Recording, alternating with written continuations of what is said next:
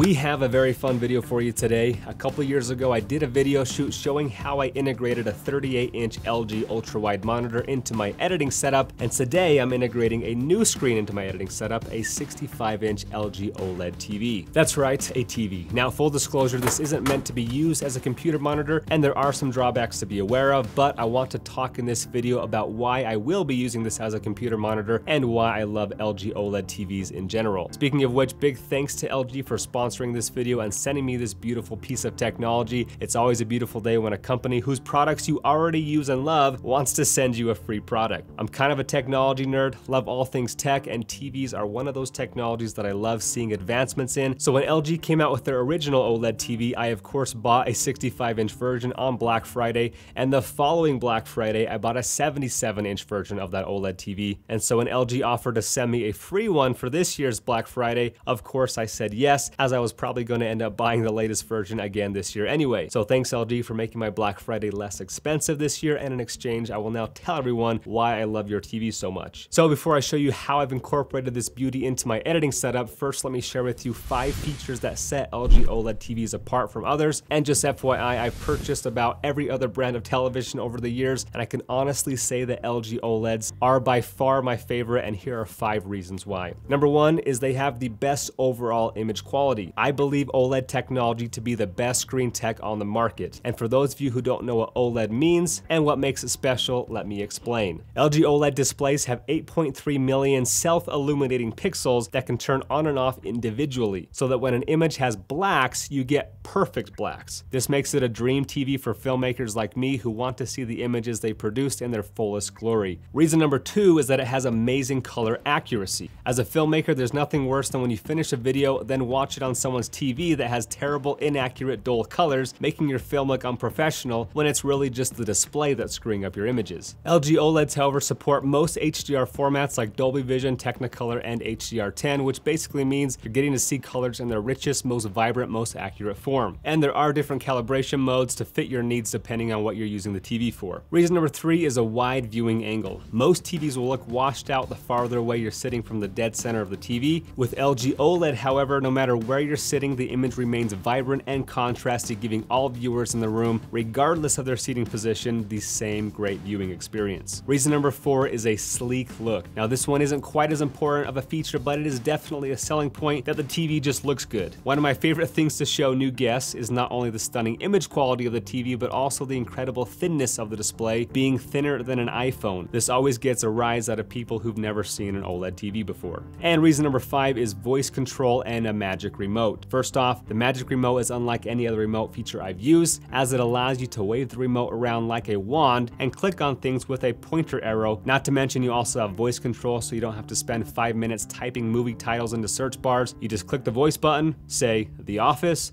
and you can immediately start watching the best show on earth. Now there's plenty of other features I could talk about, but those are my personal 5 favorite reasons why I have filled my house with LG OLED TVs. But let's now talk about how I plan to integrate this beauty into my current video editing setup. First off, my current editing setup has been great, but I've oftentimes found myself exporting out my videos and then going into my living room and watching them on my OLED TVs, and after seeing the images on a huge display with OLED contrast and color accuracy, I'll often spot things in my color grades that I didn't see on my smaller non-OLED displays, and then I'll have to go back in the edit and make adjustments. So the idea and goal is to have a dedicated OLED display for my editing setup so that I can quickly reference what my images look like on the big screen and in OLED quality and catch anything that I want to fix while I'm still editing. Secondly, another reason that I want to integrate this into my editing setup is because I spend about 8 hours a day staring at a computer screen that's only 2 feet from my face, and even with taking regular breaks and whatnot, by the end of the day, my eyes are always super fatigued and I oftentimes get headaches because of focus fatigue. So the idea with using a much bigger display in the 65-inch OLED is that because it's so much bigger, I can place it farther away from my face while still being able to see everything big enough on the screen, which should reduce the amount of focus fatigue my eyes undergo, since they're now only having to focus 6 feet away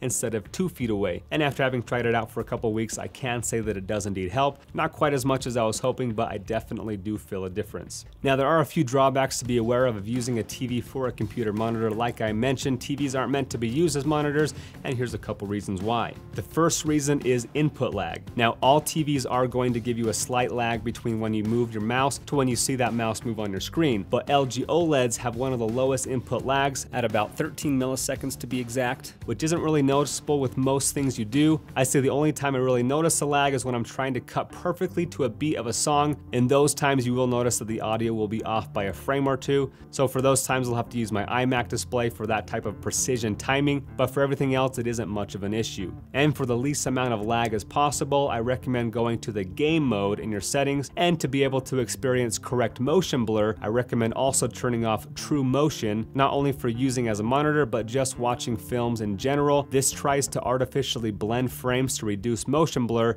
and it can take away from the cinematic motion blur that filmmakers intended to be there, so I recommend turning that off. Now, the second drawback, which is actually an overblown myth that I'll address shortly, is called image retention or burn-in. Image retention occurs when you leave a static image like a Premiere Pro menu bar at the top for extremely long periods of time without changing the image, which has been rumored to cause a silhouette of the image to be retained on the screen. Burn-in is the same thing, but means the retained image burns into the screen permanently. Now, personally, I've never experienced either of these in my couple years of using LG OLED TVs, but it is something to be aware of that all OLED TVs are susceptible to it. LG informed me though that it is super rare and that Netflix, Dolby, and Technicolor all use LG OLED TVs as their reference monitors when color grading their shows and movies, and they've never had a burn-in issue. And I provided a couple links in the description that debunk this LG OLED TV burn-in myth. But in the rare occasion that you do experience image retention, LG has a way to refresh the pixels so that it goes away. So it's not nearly as big of a deal as people make it out to be. Just be smart and turn off your TV after a day of using it, and you shouldn't have an issue. But there you have it, guys. That's a look at my new editing setup. Always fun switching things up and trying out new things. If you'd like to pick up one of these OLED TVs, you can click the link in the description. Also, make sure to buy during the Black Friday sale like I always do to save some cash. But that's it, folks. Thanks for tuning in. To learn how to up your production value of your videos to be able to land clients like LG, make sure to check out fulltimefilmmaker.com, where we teach you how to become a pro at shooting and editing video content. Also, don't forget to subscribe for more content just like this. And if you have any further questions, please let me know.